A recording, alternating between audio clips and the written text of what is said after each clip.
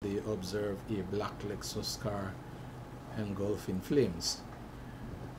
What Mr. Flores reported to the police that sometime around 3:45 a.m.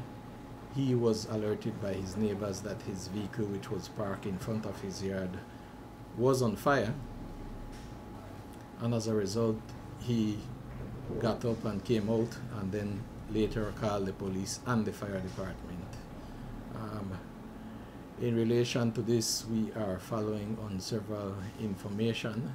Surveillance footage have been viewed within the area, and the police are seeking 2 suspects in relation to this investigation.